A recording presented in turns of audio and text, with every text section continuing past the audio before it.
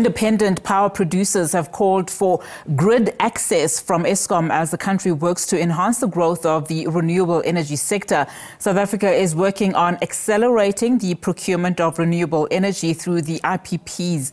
Minister of Electricity and Energy, Kgosientsho Ramokgopa, has gathered role players in the energy space for the inaugural Renewable Energy Seminar. Now, the seminar comes as the country has a renewable energy independent power producer procurement program that has seen bid windows open for renewable energy. SABC News economics reporter Katlego Legodi is at the seminar and filed this report for us.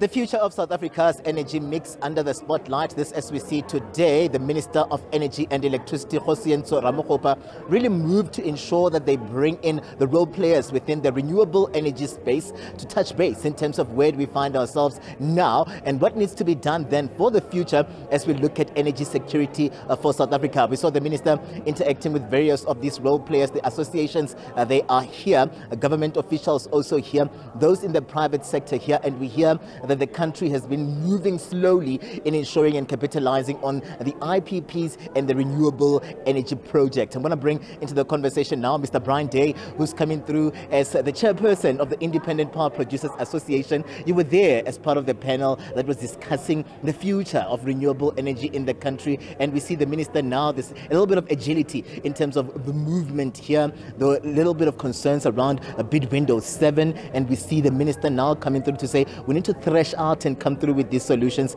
in making sure that we capitalize on renewable energy. Welcome to the SABC. Just give us a sense of your impression so far. How important was it that we see the minister really roping everyone and bringing everyone under the same roof to talk about the future of renewable energy?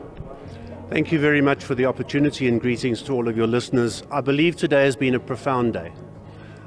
Really credit to Kgosientsho Ramokgopa, his Deputy Minister, Samantha Graham-Marie, and all of the people involved from the department. They've got the industry together today, really wanting to listen and hear what the issues are. They made only introductory remarks in the beginning. Mr. Ramokgopa, with no notes, knows the numbers, has done a profound job in his role within the presidency with the electricity responsibility, now with both electricity and energy. He's set this day in motion, and it's really about understanding from industry what the actual details are. As a proud South African, I could not be happier after participating today, because it's not about tippy-toeing around what to say, what not to say, what to offend the politicians or what not. They actually just want to know what the solutions can be.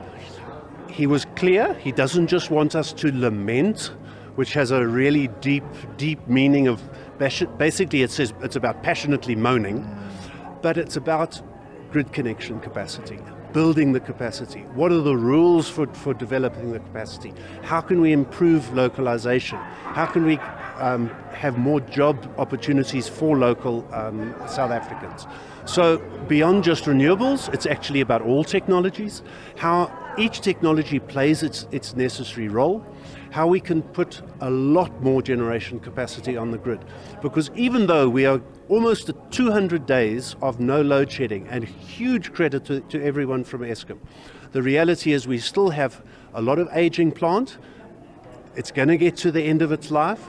We still have to build tens and tens of gigawatts of new capacity.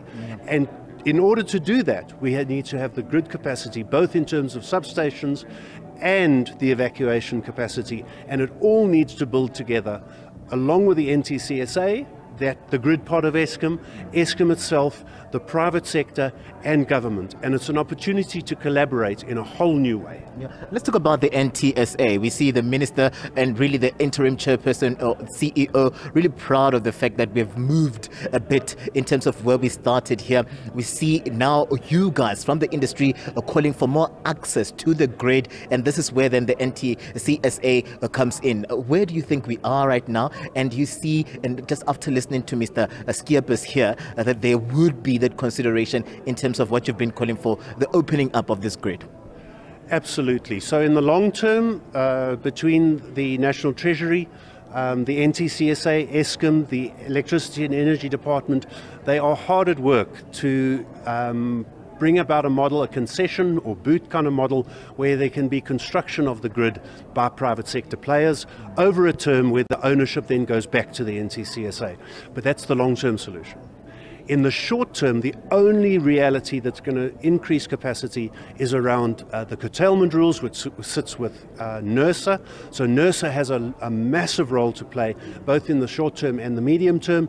Disaggregating tariffs is also an absolutely crucial element, so that the unbundling of Eskom and the creation of the NTCSA and the market opportunities comes to reality. Are you confident in the future of renewables? Just listening to everything else as we wrap it up, do you see the future being renewable?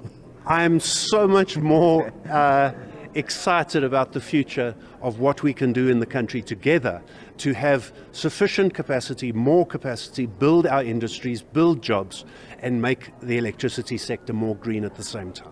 Mr. Day, thank you very much, sir, for joining us on the SABC. Brian Day coming through as the chairperson of the Independent Power Producers Association, and you hear him just talking about the future of renewables. They're talking about localization, but also just ensuring that they capitalize on this sector to come through for the economy that has not been doing well for quite some time. And we see them saying it's all straight to work after this particular briefing and after this session here. And we see them just committing to ensure that that private-public partnership becomes a reality, and they champion also the future of energy in the country through all of these efforts. I'm Katlego, Legodi for SABC News in Midrand.